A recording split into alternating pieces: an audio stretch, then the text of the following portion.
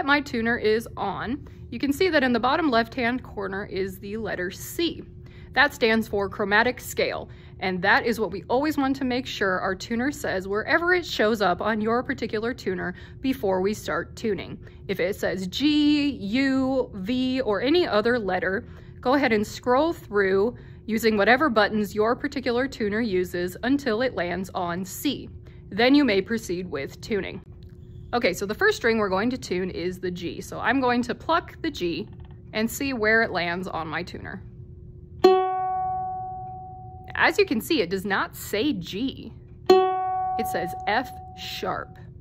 Now, for those of you that are familiar with piano or orders of pitches in music, an F sharp is 1/2 step lower than the note G, which is what I want this string to be. So for ukulele, that means that this string is too loose. So when that happens, I'm going to turn the peg for G away from me slightly, as you can see. Now when it's this flat or sharp, you're gonna probably want to give it a little bit more of a turn than normal. Usually I say slow and steady turns while plucking the string, but sometimes when it's that far off tune, you can give it a crank. I'm just gonna keep repeating this process. Now you can see that I'm into the G area, but I need it to be in the center of my tuner, and I need it to light up green before I know my string is in tune. There we go. Now it is green, it has landed there, it's settled, we're good. Now we're gonna go on to the C. Now you can see that my C is moving to the right. Now that means that that string is too tight or sharp. So on this side of my instrument, I need to turn this peg down or toward me a little bit until I get into the center of that triangle and it lights up green.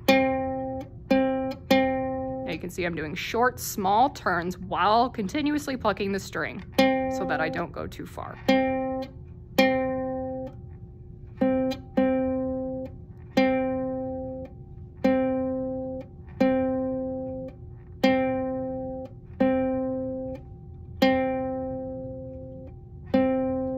As you can see, I did end up even doing it gradually. I went a little too far, so I did have to turn it back toward tightening just a little bit. But now it is green and it's in the center, so we are good to go. So now we're going to move on to our E and A strings, which are on the opposite side of the headstock. So you can see, if you look closely at the headstock of the instrument, that the strings are wound in the opposite direction. So that means that on the E and A side, the direction in which you turn the peg to tighten or loosen the strings is actually the opposite that it is for the G and C strings. So that means that for G and C, in order to tighten the strings, you would turn it away from you. But when you're turning it away on this side, it's actually loosening the string. So let's see where the E is right now. Now my E is very sharp, almost to the point that it's an F, which means that that string is too tight. So I'm going to turn this away from me to loosen it, because again, on this side, away from you is looser, not tighter like it is for G and C.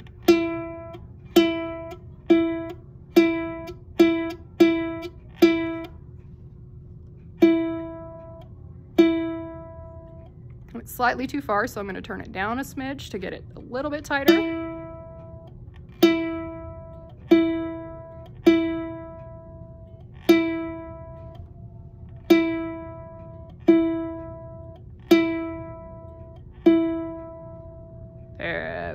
There we go. Now our E is in the center and we're green. All right, let's move on to the last string, which is our A string. Now my A string is too loose. It's moving to the left side of the tuner. So I need to tighten that string. So again, on this side, it's toward you to tighten, whereas the opposite side would be to loosen. And now our A is in tune. So now we have all 4 of our strings in tune.